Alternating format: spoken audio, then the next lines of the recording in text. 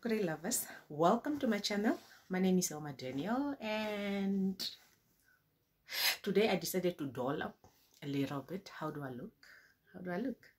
Okay, I decided to doll up a little bit because I always come in this street so messy, and not really messy, but just not looking as good, you know. So how are you guys doing? How are you? Are you guys good? Okay. I actually want us to talk, eh? I'm probably gonna make a few videos today because I just have a few to discuss, and one of the things that I want to discuss is that I watched Nozibele's videos last week, and one of the video really triggered me to want to talk about something.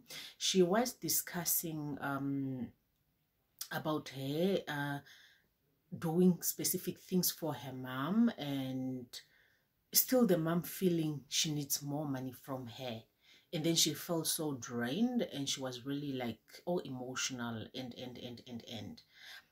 I don't really want to go deep into details into that story because there is an elder involved and there is a mother, and also I do not want to disrespect our parents, or to say, but I want us to have a discussion as future mothers. Okay, I want us to have a discussion as future mothers, as in to say how many of us right now probably goes home, and when we live in a space where we feel like we are broken or we are emotionally drained rather than happy. You know, when you go home to the parents, you're like, oh, I'm going to visit my parents, and then when you come back, it's like you are emotionally in a way drained either.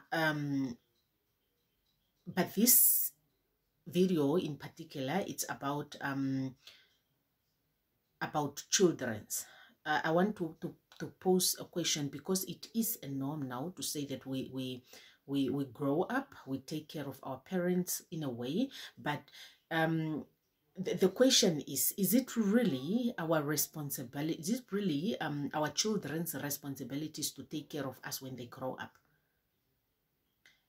Do we feel, I am not talking about our elders grew up in a different world or era whereby most of them were unemployed, and really if you get a job you have to take care of your mother if she is unable to take care of herself to a certain degree, because you also have your life and you also have to move on. Okay, that's why we find ourselves in situations whereby we won't grow wealth for our families, and we won't grow forward because most of the people are still taking care of the parents behind.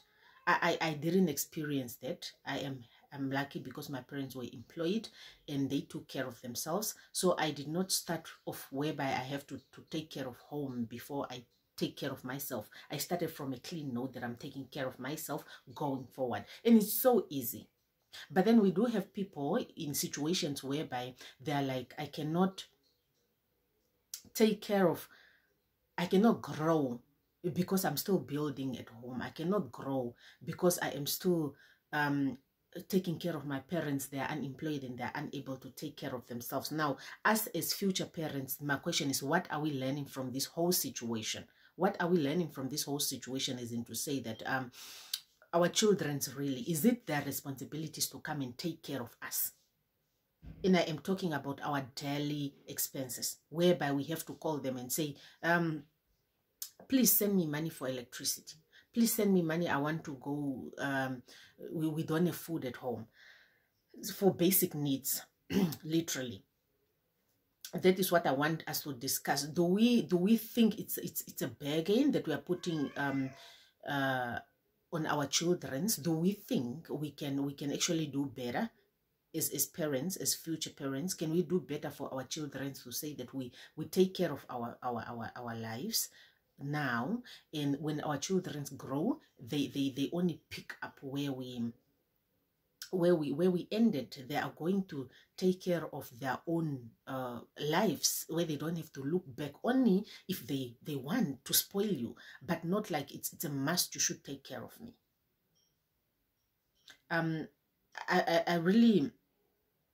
I really want us to think deep about this and to do something about it. more especially, really, I don't think it's wise for us to be relaxed.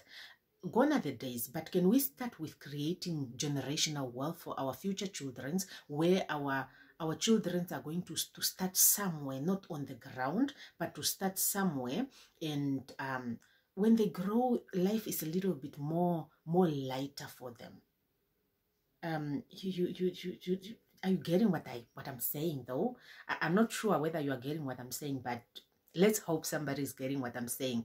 I actually looked at this situation and I'm like, I think us as future parents, we should actually do something about this, whereby we are not going to have our children really look back and say that I'm taking care of my parents, unless it's in a situation of old age. Old age is a different situation where you need to be truly taken care of, because that's like you're taking care of a baby that is unable to take care of themselves. Now when you grow old and you're unable to take care of yourself anymore, then you need somebody to take care of you, you know, like on to tokarero, you know, to take care of you. But if you are still able and you are still able to take care of yourself, can we maybe do better as future parents, so that we take some loads off our children's shoulders, and when they go build their houses, they won't, because building a house is a quite lot of work, né? And I cannot just imagine how it is to be having your own home, taking care of your own expenses, and still taking care of back where you came from. I think maybe we must work hard and get away with it, because it's draining. I'm not saying at this moment, the one that can, we must not. We can where we can. But I am saying that, can we do better so that our children don't have to go through this. And we must also, as parents, we must also learn to understand our children better and what breaks them. Or just think that they also have emotions, because we also do not want to be the type of parents that just go like, do this, do this, do this, but we are not being reasonable and we are not being understanding. You get what I mean? Let's hope I really made a point in a way, because I was like, Naaman, I think we should do something about this whole situation whereby we always have to go back and, you know, taking care of our parents in a way. Maybe can we break this whole thing, and so that our children's later on, and also we are in a world whereby, not like back in the days where our parents used to just give birth to a lot of children. Now we can do better. I mean, if you cannot afford, just give birth to the number of children that you are able to afford, you are able to provide for, and then you know that one day they are able to move forward and take care of their life as well. You know what I mean? Not like back in the days where people used to have 10 children, 9 children, a lot of children, but we are struggling. Yeah? Please, if we can just do something about it, so that we avoid these situations whereby our children are really emotionally drained because of us as parents, because the world is already harsh out there. The world is already harsh. It's not so kind. The world in general is not so kind, and there are people that you just expect pure love from, and those are the parents, the siblings, and family. It's like those people, you just go like, this is the people that I just need love from. And you know, when you are receiving stress from the world and from your people, it puts you in a situation where you are just like, oh, I cannot do this, you know. But yeah, give your comments down below on what you think about this whole situation. Can we do you think it's wise that we break this thing of our parents actually have to, or our children have to take care of us later on when they go build their own houses? Or do you think it's a wise idea that we really work as hard as we can right now, and our children will only pick up and move on with their life, not having to look back and taking care of us in their houses, in their family, and their children also? Actually, comment down below. Let us have a discussion. Let us learn more. It's very important that we learn. And yeah, I'll see you in my next video. Bye.